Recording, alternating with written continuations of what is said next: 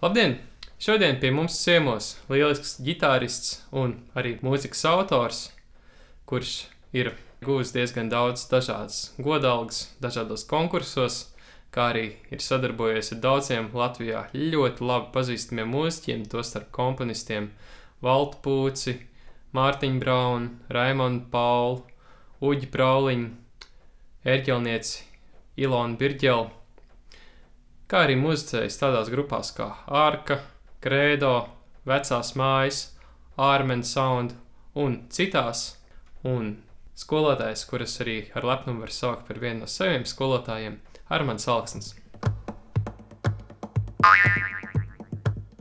Sveicināti! Šodien gribētu parunāt par tādu lietu kā akordi ar brīvajām stīgām, jeb angliski kā viņas sauc open string chords.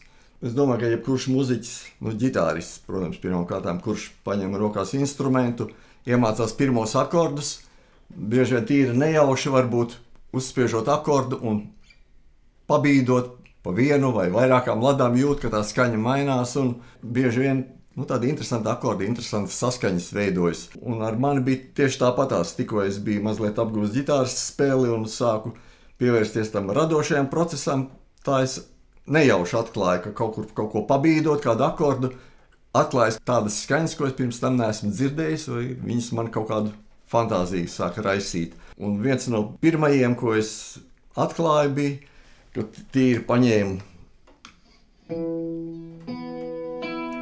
mi, si, mi, no 5. stīgas, power chords, jeb tīra kvinta un oktāvu klāt, un pārējās brīvās stīgas es pieliku klāt.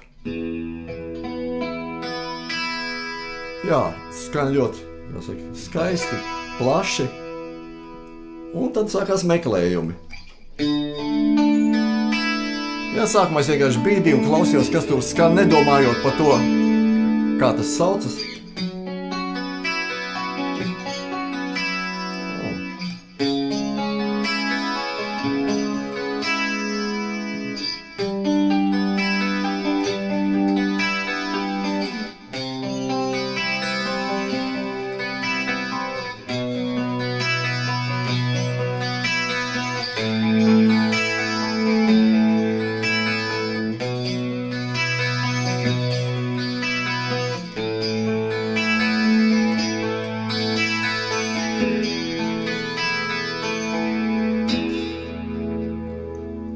Un tā man radās pirms daudziem gadiem viens no pirmajiem skaņdarbiem, mūsu baltais ceļš, un kur vēlāk Credo izdeva plati, un tā arī nosauca mūsu baltais ceļš.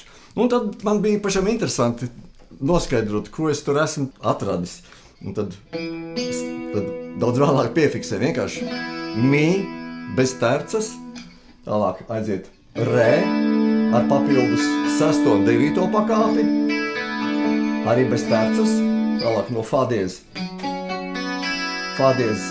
bez tercas, sus 4 un 7. Jā, tālāk atkal pārbīdam uz do diez, uz 4. ladu. Tīrs do diez minor septakords. Tālāk no sol mažors ar sekstu. No do mums iznāk C mai 7. Un šeit ir si sus 4, la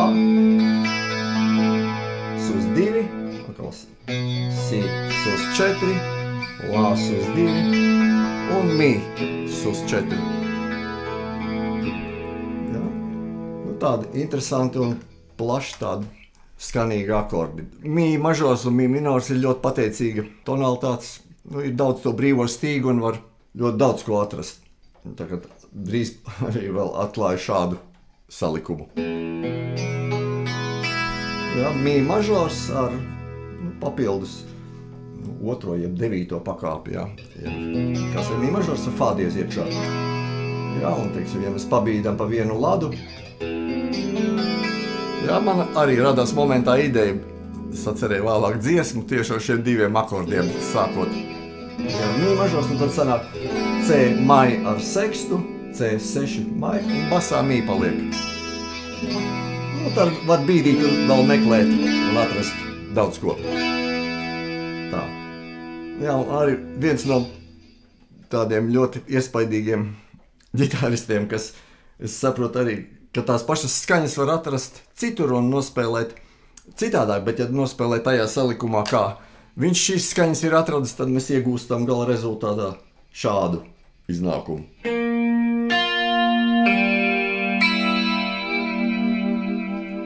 Jā, leģendārās Davida Gilmora skaņas. Viņš tā kā sol minorā paņem no tercas septīmu, tad toniku un tad to dorisko sekstu. Ja viņa ņemtu tā akordā un nebūtu šīs brīvās stīgas, tad tas nebūtu tas plašums, dziļums, tas tembrālais, tas, ja, ko viņš ir atradis. Un tāds kaut kas mistisks, tāds maģisks šajās skaņās ir. Labi, tālāk varbūt pāriesim pie instrumentālas skaņdarba Vasara, ko es arī salīdzinoši nesen uzrakstīju, un arī šeit galvenā ideja bija akordiem ar brīvajām stīgām, tāpat šī ērtā mi mažora tonalitāte. Ja, un atlika man atrast šādu vienu salikumu, kurš nav standartā, kas ir, mēs labi zinām, tur mi un varam ņemt visādus apvērsumus, ja, un tur 5 pozīcijās. Bet šeit viena papildus skaņa, atkal tas fādiez, ja, tā 9. pakāpe papildus ienāk. Ja, un viņa uzreiz ienes kaut kādu nokrāsu. Akordus man patīk personalizēt, ja mēs atrodam tam katram akordam kaut kādu savu rozīnīti, teiksim, kaut ko, kas mazliet šo akordu atšķir no standarta, ja labi zināmā akorda, tad uzreiz piešķir kaut ko īpašu tam akordam. Un tad atkal sākās meklējumi, šos akordus pārvietojot uz augšu, uz leju, un tā radās šī kompozīcija. Sākumā ir šis mi mažors ar papildus 9, pabīdam 2 sladzes zemāk. Jā, mēs jau dabonam si septakordus uz 4, basā mi. Un tad vēl pieliekam melodijā klāt vienu noti. Jā, un ejam tālāk. Lā mažors ar papildus 9 un mi mais 7. Un tad es nospēlēšu visu sākumu, to rifu.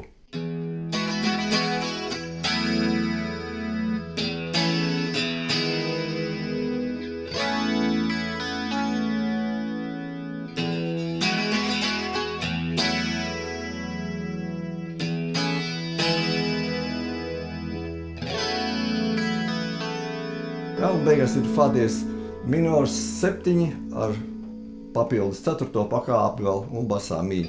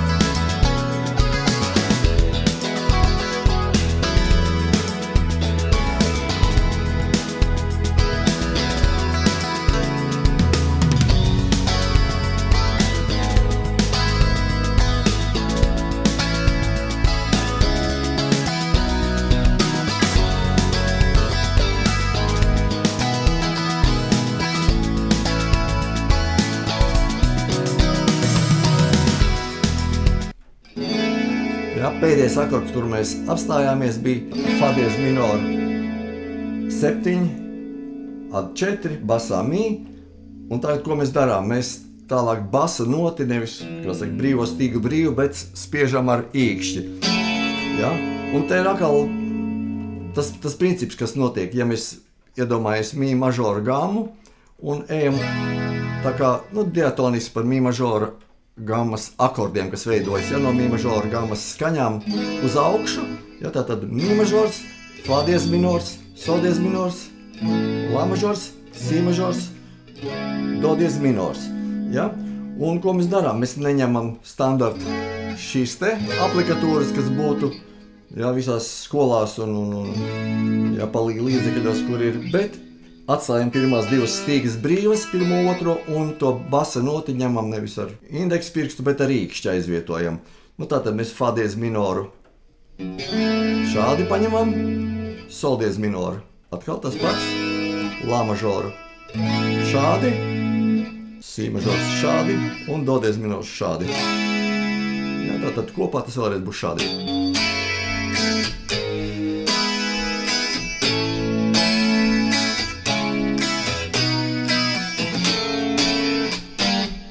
Jā, šeit ir chromatisms, vienkārši Fa diez, Sol diez minors un Sol minors un Sol diez minors. Tālāk. La. Un esam nonākuši līdz nākamajai daļai.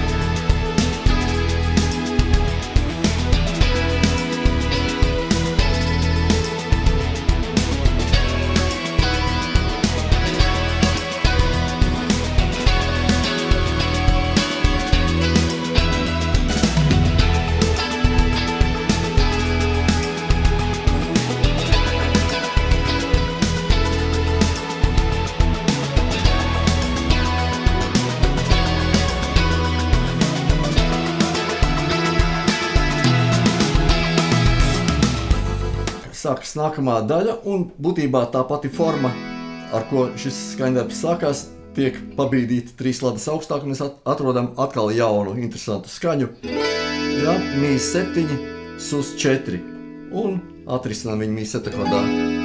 Ejam uz priekšu, vēl pa 2 ladām. Mēs iegūstam jau La mažoru A9, basā Mi, un atrisinām atkal tīrā La mažorā, basā Mi. Ejam vēl uz augšu, iegūstam Si A9, basā Mi, tīru Si mažoru, vēlreiz tas pats atkārtojas, un beigās mazlietiņ pabīdām vēl tā pustonīt uz leju, iegūstam Mi 13, un vēlreiz tas pats viss atkārtojas. Tas ir Mi, Sus Mi 7, La A9, atrisinās La, Si A9, Si mažors tīrs, Si A9, Si, un otrajā reizē aiziet tāds interesants akords, Mi Sus 4 mīnus 9, jā, viņš, un atrisinām vienkārši Mi mažors mīnus 9. Tāda ir šī daļa. Ejam tālāk, mums ir notiek modulācija un G13 akordiņš. Jā, arī ar 2 brīvajām stīgām. Jā, ļoti kupli skan. Tālāk Fa diez 11 akords. Atkal šīs pašas 2 brīvās stīgas, bet jau citu nokrāsu dod. Atkal Sol 13 atgriežamies un ejam uz augšu. Sol diez minors 7 ar papildus 9. pakāpi. Tālāk atkal šo formu pārbīdam uz 9. ladu. Jā, mēs Re 9, Do diez minors 9, C9, un beigās nonākam Si 9, un atkal sākās sākuma tēma. Nu šobrīd ir ieslēgts tas tremolo efekts. Pirms tam tur bija jāturē tikai korus ielikts un kompresors, korus tur, halle un delejs visu laiku ir. Jā, tad šeit tieši tas tremolo viņš, jā. Viņš apmēram tajā tempā, kas ir tam skaņdarbam, lai viņš tajā tempā iekļaujas. Jā, bet viņš arī pat, ja izbrauc ārā no tā, dzelžēnā, tā ritma, viņš arī tāpat pietiekami interesants skan un to efektu dod.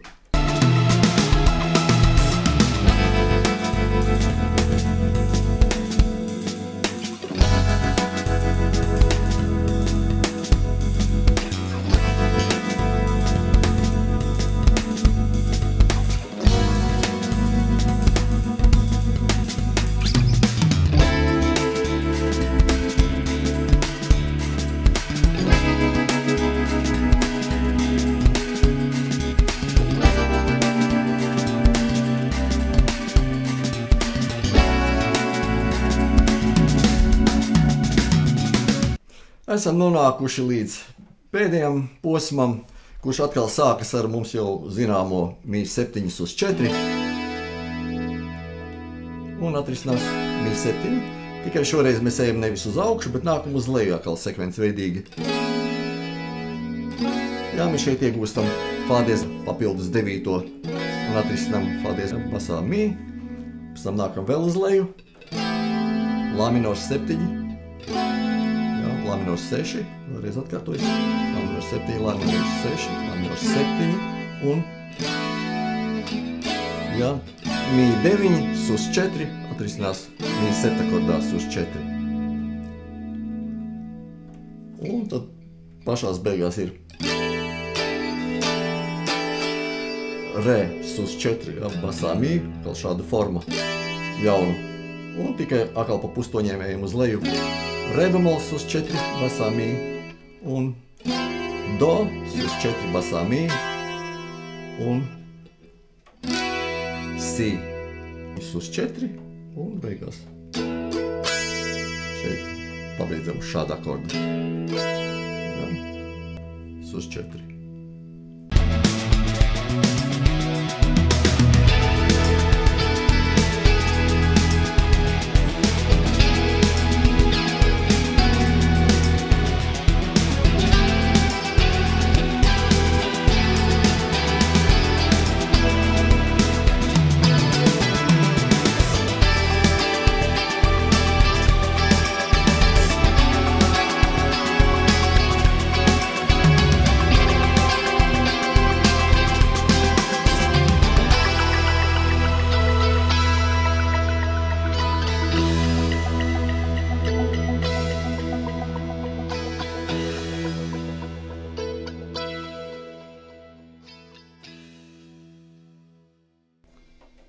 Jā, tāda bija vasara. Es gribēju mazliet vēl pieminēt par to, ka te pirms beigām bija tāds interesants ritms, jo mainījās taktsmērs.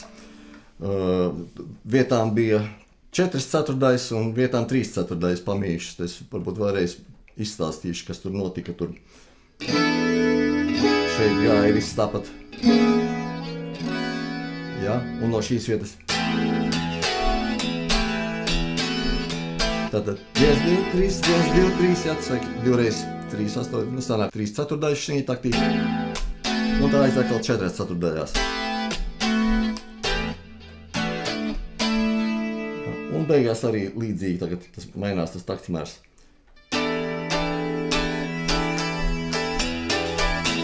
Jā, tad 1, 2, 3, 4, 1, 2, 3, 1, 2, 3, 4, 1, 2, 3, 1, 2, 3, 4, 1, 2, 3.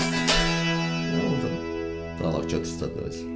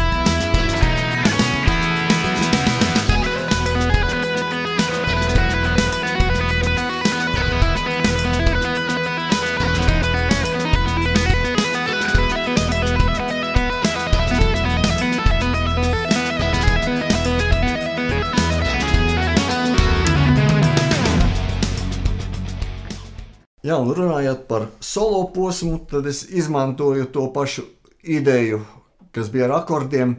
Jāsaka, ir melodija, un blakus melodijai skan viena brīvā stīga. Un sāku tieši tāpat, kā tur bija tā melodija ar fā diez notiesākās, tā arī soliņa improvizācijā es izmantoju noti fā diez un tikai brīvā mīstīga skan līdzi. Jā, dod tādu interesantu disonanci. Ja.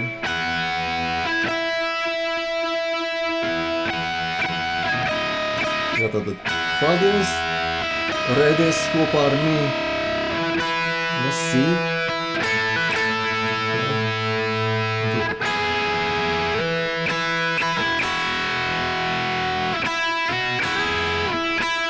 Jā, viss par mī mažoru skaņām, un šeit tā kā atstāja brīvo stīgu. Jā, brīvās stīgas. Un tālāk tāds, samērā sarežģīts, tapinga posms. Es tagad papūlēšos lēnā tempā nospēlēt tapinga posmu ātro. Tātad sākam ar kreisās rokas pirksta sitienu. Tātad kreisā roka, labā roka, brīva stīga, kreisā roka, labā. Un atkal beidzas ar brīvo stīgu.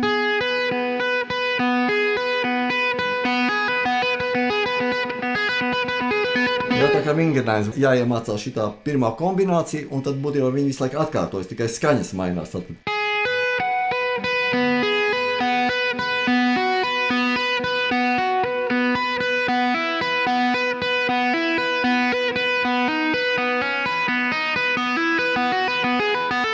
Jā, šeit aizgāja atsevišķi. Ja, un tad šeit pārlec roka uz 17. ladu un atkal sākam ar kreiso roku.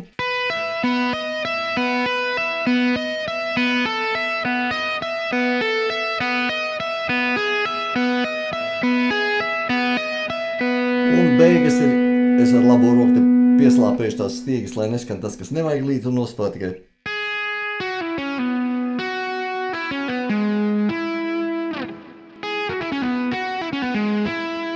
Tāda šim posmam pēdējā, frāze bija.